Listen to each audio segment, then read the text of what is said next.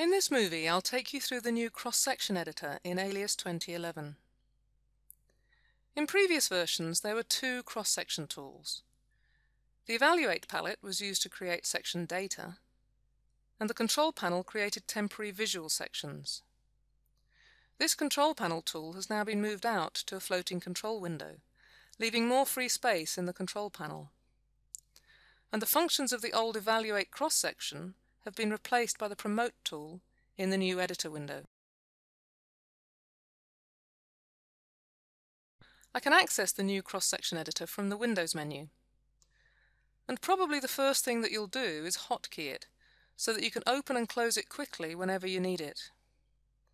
I've got a lot of old sections here, and I can scroll through these in the floating window, leaving me more space in the control panel. Or I can resize it if I want to see all the sections. I can select sections as before using the Control key or the Shift key, or I can just delete all the custom sections, leaving just the standard XYZ ones.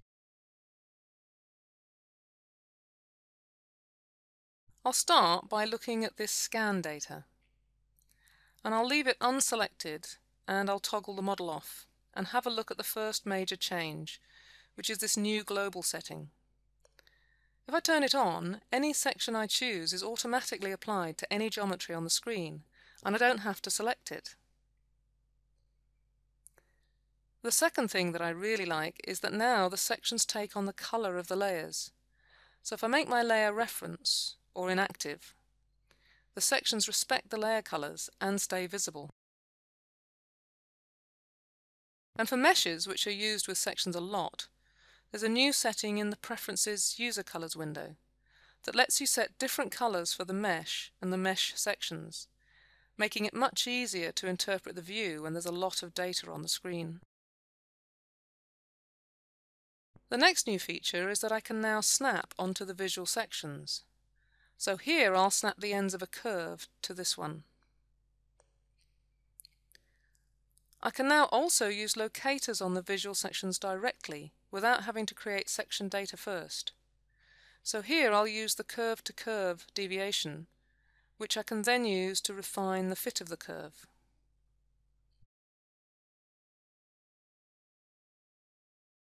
So I might want to build curves from my mesh, or I could just start to lay on a surface patch. Here I'll use a square surface and specify the four corners. And whenever I create new geometry, the sections are automatically applied to it when I have this global setting on. And that will apply to any data that I import as well, or geometry that's on a layer that I make visible, for example. As I get my surfaces closer to the reference data, it becomes harder to see the different sections. But because the surface is on a layer, I can now choose a layer color to show a really good contrast between the surface and the data. And as I create more geometry, I might want to be able to see only the sections without the mesh. So I can use the Promote option to create section data from the visual sections. And as before, I have the option of sorting and merging the sections. And in this case, I'll pick all of them. And if I turn off my visual sections, you can see that I've now got a layer for the X direction and a layer for the Y. And if I pick a single section, you can see that it's created a degree 1 section data, as I'd expect.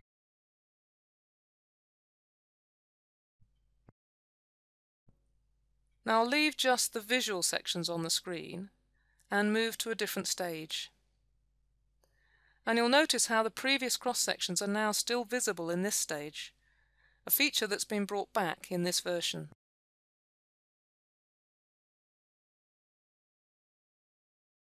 Now I want to look at some NURB surfaces on this A-pillar area, and I'll start by looking at this side window.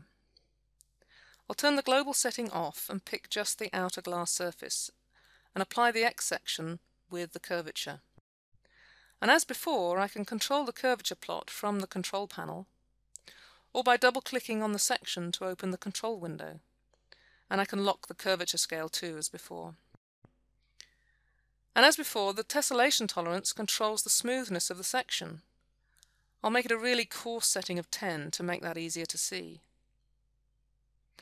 And now I'll put the global option back on and show you something really interesting about how the locators work with the tessellation. Here the tessellation is really approximate, but the deviation locator is accurate to the NURB surface underneath.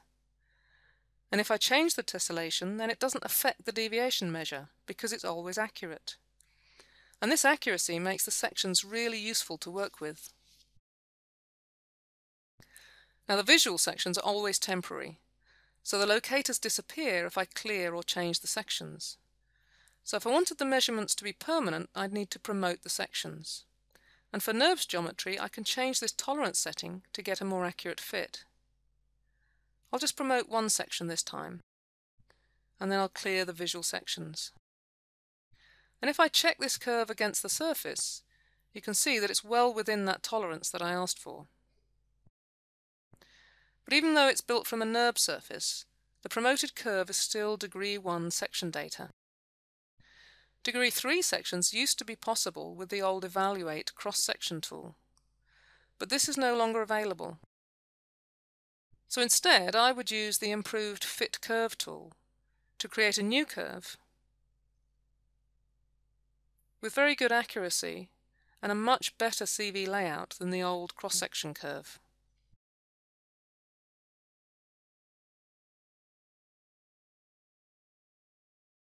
Now I'll turn on some reference data, and I'll just turn off the anti-aliasing for now. And I want to show you the two new section types that have been added. The first is axis discrete, and this simply puts a section where I click. So here I can snap on this reference curve, or here I can just snap and drag along this surface edge. If I need a specific location, I can type that into the control window. And I can even just click anywhere in the view and get a locator and a section, which I can drag to anywhere I want. Back in the control window, I can delete that section if I want to. And if I leave the sections and do something else, I can always come back to it by double-clicking on the section to open the control window and make the locator live again. And what I really like is that I can toggle the shading off and the model off and use it like a dynamic section, but with the benefit of the layer colors making everything easier to see. The second new section type is Planar. Previously you would have to create a separate plane before asking for the section through it, but now you can create it as part of the section. Here I'll do a 3-point plane through these reference curves.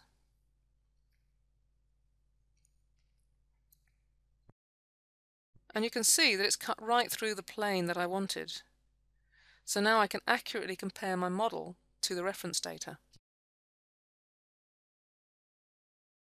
I'll do another planar section, this time a geometry plane on the windscreen surface.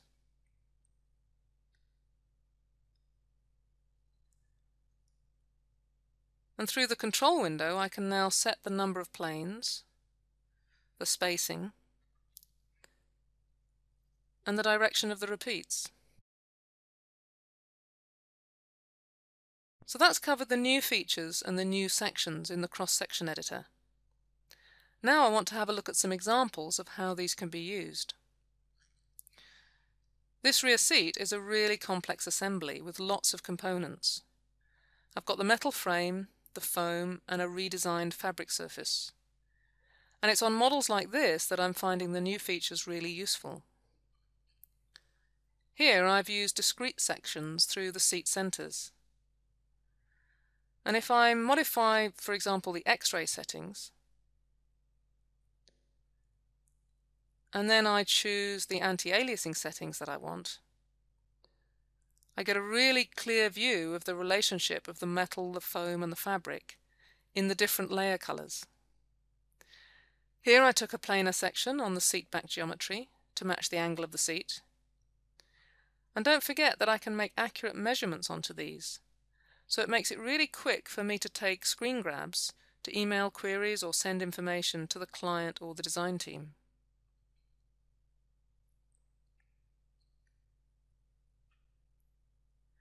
I'll finish with a couple of other examples where I've found the new sections really useful.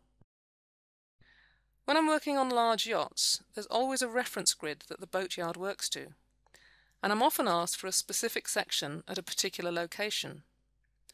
The axis discrete lets me type in the requested section, or if it's one of the standard increments, I can just click on the reference curve.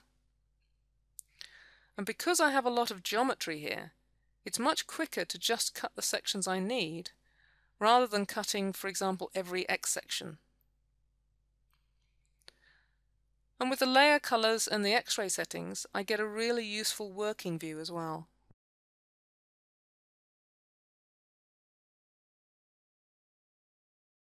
On this phone model, you can see from the reflections that the front casing has a very subtle curve.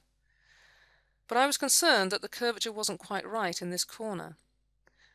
And so I used a planar section in a really simple way. I chose a world space plane and just clicked approximately where I wanted it. And then I rotated it roughly into the corner, and then put the curvature plot on. By playing around with the position, I eventually spotted this tiny inflection right on the corner.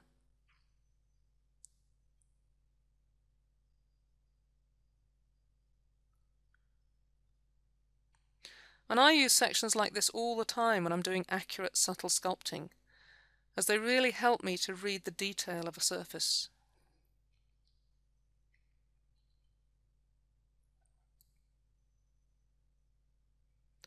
So the new floating cross-section editor has the global setting to apply sections to all the geometry, and the promote tool to create section data when I need it.